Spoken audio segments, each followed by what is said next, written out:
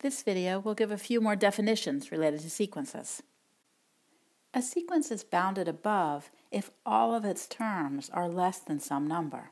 In other words, if there's a number capital M such that a sub n is less than or equal to m for all n. A sequence is bounded below if all of the terms are greater than some number. In other words, there's a number lowercase m such that a sub n is bigger than or equal to lowercase m for all n.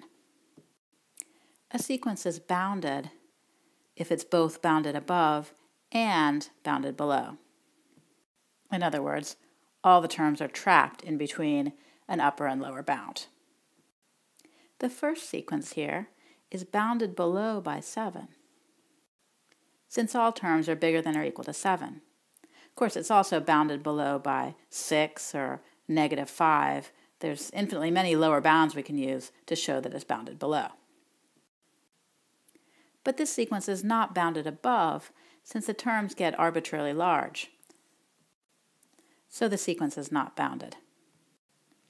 The second sequence is bounded above by 3 and bounded below by 0.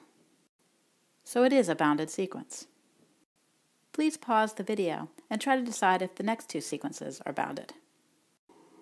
Sequence C is bounded below by 15 halves, but it's not bounded above. We can get from each term to the next by multiplying by 5 halves. 5 halves is bigger than 2, so the terms more than double from one term to the next, and so they increase without bound.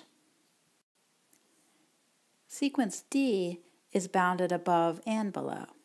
In fact, if we graph n on the x-axis and a sub n on the y-axis, then our terms bounce around between positive and negative values. But since we're always multiplying by -2/3 to get from one term to the next, the oscillations are dying down in magnitude, and in fact the terms can never get above 3 or below -2. A sequence is called increasing if each term is less than the next term. In other words, a sub n is less than a sub n plus 1 for all n. A sequence is called decreasing if each term is bigger than the next one. In other words, a sub n is bigger than a sub n plus 1 for all n.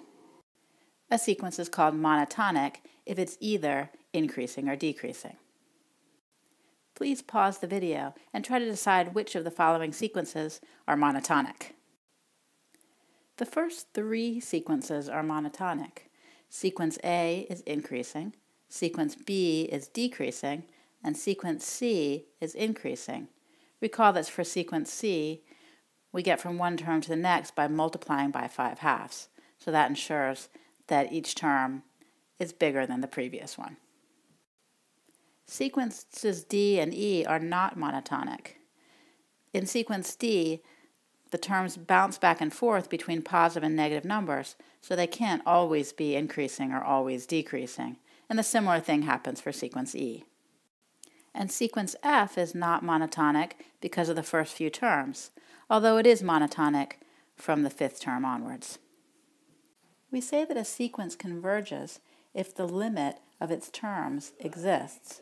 In other words, the limit, as n goes to infinity, of a sub n exists as a finite number. Otherwise, we say that the sequence diverges.